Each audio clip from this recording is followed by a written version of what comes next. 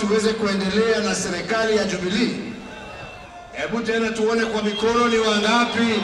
The Jubilee Party top leadership was back in the vote-rich Rift Valley, this time round training its eyes on Kericho County that has a sizable number of registered voters.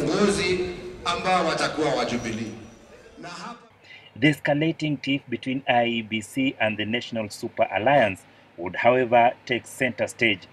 Kama shida yao ni kampuni ambayo itachapisha ballot papers, wao watafute kampuni wapeleke IEBC. Sisi Jubilee hatuna shida. Na kama wako na shida na Chiloba, huyo Musalia anaweza kwenda kufanya kazi ya Chiloba. So long as we have elections on the 8th as Jubilee, we have no problem.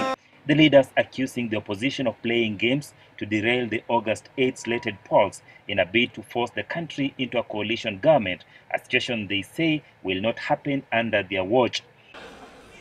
Power belongs to the people, and it is the people who will choose their next government, not some side deals that are going to be played around. It must be the people who will decide who their leaders are going to be. Hii watusiletee bwana, wasituletee. Na tunawaambia mchana ya kwamba tunawaona vile wanakuja. Na tunawaambia kama hiyo ndio destination, wajue ya kwamba kama walikuwa wanafikiria destination hii wamekosa njia. Kwa sababu hatuwezi tukakubali. They don't have a credible agenda to go and sell to Kenyans. Now they are engaged in games and in tricks and manipulation to try and postpone the election from 8th of August and to force a Nuzumukate government. We want to tell them from Kericho that is unacceptable and it will not happen. The leaders also taking issue with a section of the judiciary for what they termed as suspicious rulings that may throw the country into turmoil. We are beginning to suspect why do